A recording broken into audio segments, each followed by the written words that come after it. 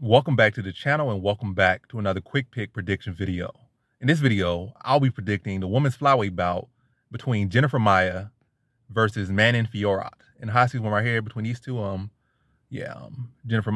Manon Fiorot, high seas one, high confidence, Manon Fiorot right here. It can't be locked. As I'm gonna say, you're gonna hear me say a lot in these videos now until it's somebody that's really proven. Manon Fiorot's a beast, but I still feel like it's still some margin for error where she could prove to not be who we think she is, or somebody could just expose her. Because this is a huge step in, this is a big step up in competition for her, the biggest step up in competition.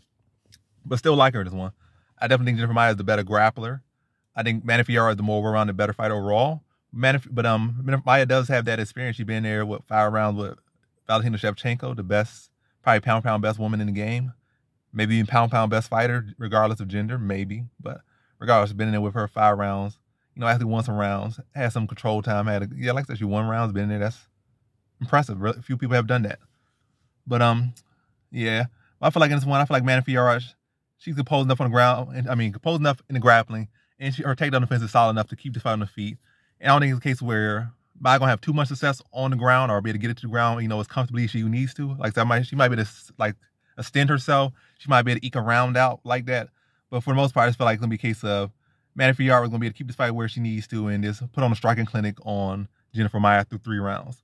Like I said, I feel like Maia might be able to eke out a round. Probably not even really, most people not even give her that round, but some judges to be feeling generous. Like you get a takedown in a round, you might land, you get outstruck by 10 strikes, you get a takedown, you do nothing with it. They're like, oh, give her that round. But I feel like best bet probably be like 30-27 decision.